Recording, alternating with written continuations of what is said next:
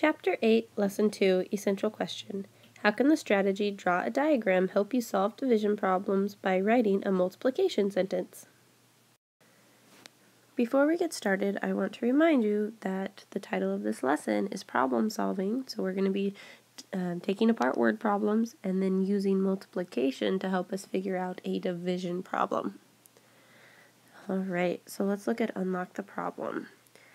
Erica makes 6 submarine sandwiches and cuts each sandwich into thirds. How many 1/3 size sandwich pieces does she have?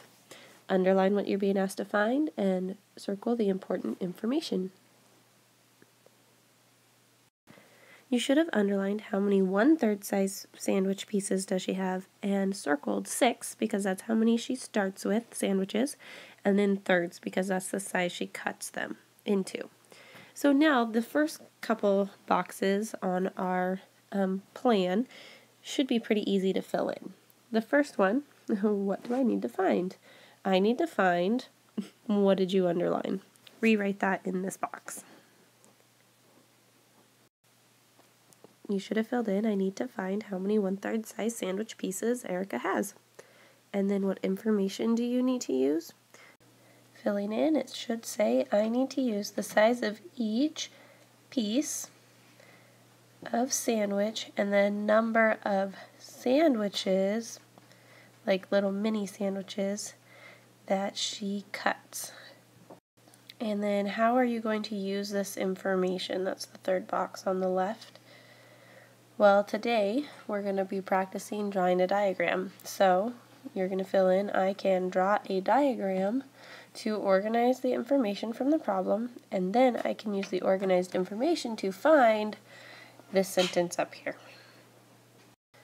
We're now going to take all of this information that we've thought about, and we are going to actually put that into use now and solve our problem.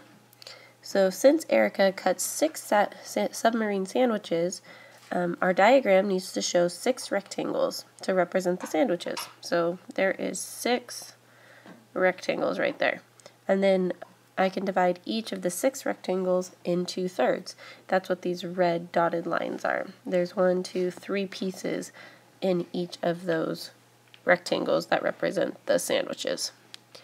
Then, to find the total number of thirds in the 6 rectangles, I can multiply the number of thirds in each rectangle by the number of rectangles. So, we have how many thirds in this? There are 3 thirds in each rectangle that represents the sandwich. So how many actual third pieces are there? There are 18. And you can even double check that just by counting. 1, 2, 3, 4, 5, 6, all the way up to 18. So, looking right down here, Erica has 18 1/3 size sandwich pieces.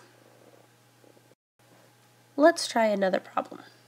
Roberto is cutting 3 blueberry pies into halves to give to his neighbors. How many neighbors will get a 1/2 size pie piece? I want you to press pause, underline what you're being asked to find, circle the important information, and then see how much of this on the left-hand side you can fill in with your own sentences. So go ahead, press pause, and get to work.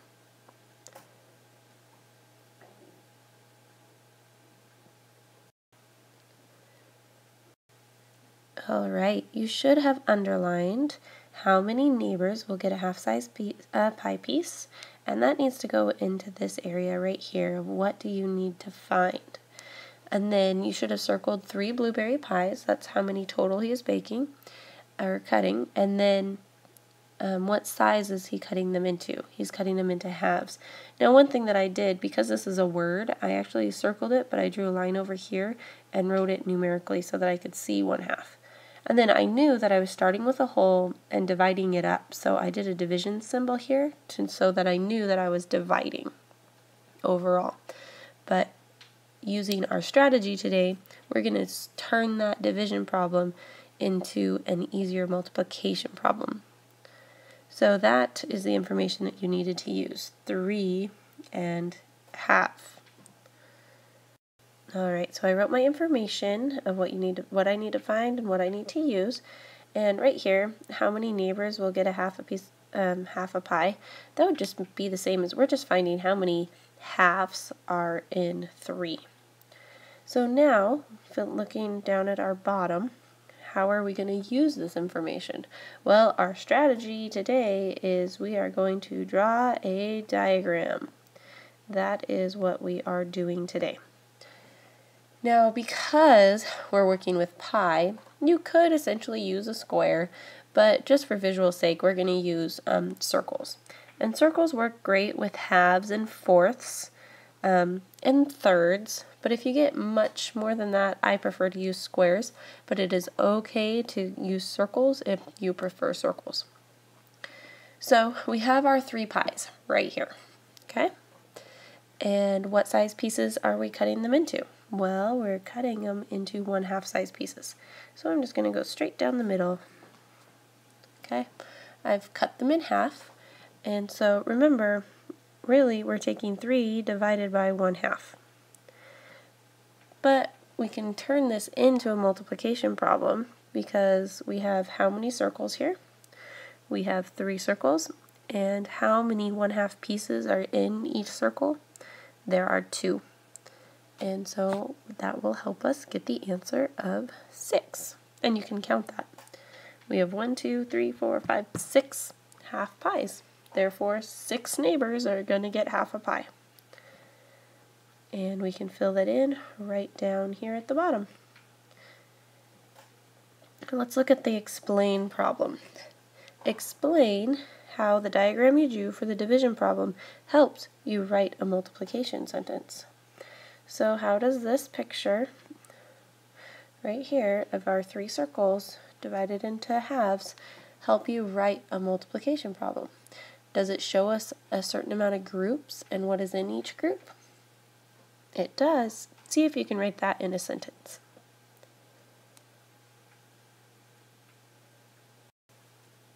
Essentially, our diagram shows 3 groups of 2. And so we know that 3 groups of 2 is a multiplication sentence. For your share and show problems today, it's this whole page. And number 1, it walks you through some steps. It tells you first what to do, and then the second step, and then what to do finally. So number 1, go ahead and make sure that you follow the directions and you read what it tells you to do. And then number 2 is going to play off of number 1 a little bit. And because this was a fairly short actual lesson part, I'll be able to walk through each step of the share and show after you have tried to work on it on your own. So as of right now, press pause and work on the share and show problems. Remember, we're working on drawing a diagram.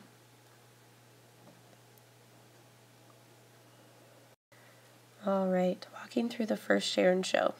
A chef has 5 blocks of butter. Each block weighs 1 pound. That should say 1.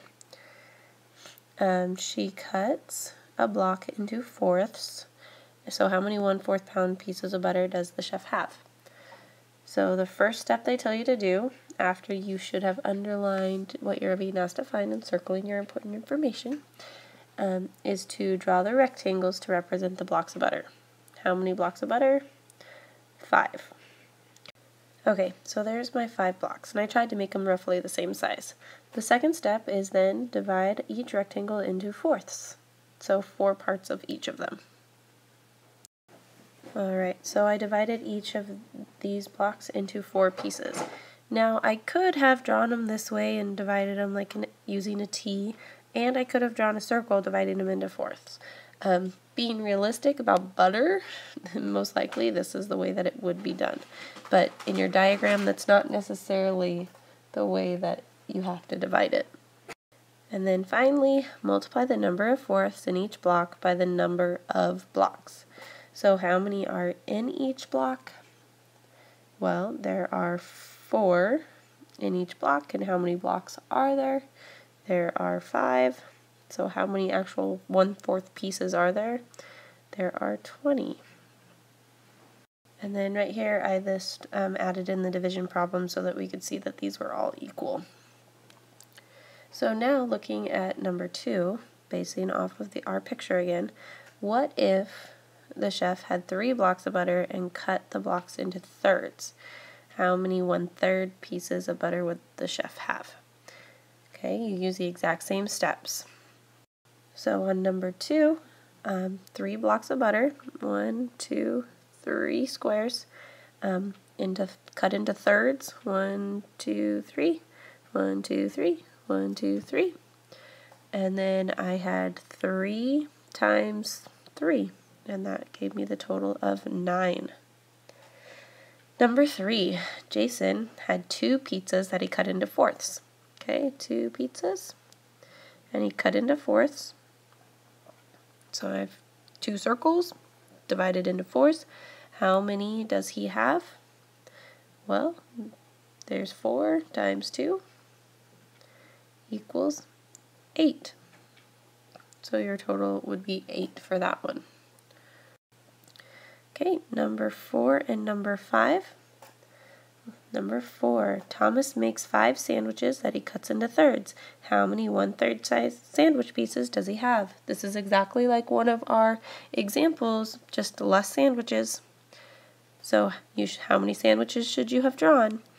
You should have drawn 5, and I'm going to start with my division problem now, and then we're cutting them into thirds, so we're dividing it into 1/3 pieces. Okay? So I should see 5 sandwiches over here, or 5 rectangles, and they should be divided into what size pieces? Thirds, okay? Dividing those into thirds. And so there's 5 groups, and how many inside each group? 3. So how many 1/3 size pieces are there? There are 15 sandwich pieces. And then number 5. Okay, number 5. Holly cuts 3 pans of brownies into 8ths. How many 1/8 brownie pieces does she have? Okay, so how many pans do we need? I'm going to do it below it. 3 pans of brownies. Right there. And now we need them into 8ths, okay? So this is what I'm going to do. I'm going to divide them into fourths right here. Okay, so there's 4, and I'm going to cut them right in half. So there's that. So our problem is 3 divided by what size pieces? 1/8 size pieces. And so how many groups do we have? We have 3 groups. How many inside each group? There are 8 inside each group. And what is our answer? Our answer is 24 brownie pieces. So that's the Sharon show. If you made a mistake, just double back, make sure that it wasn't a small computation error or just a mistake in your drawing that kind of threw you off, and then go ahead and work on your other tasks.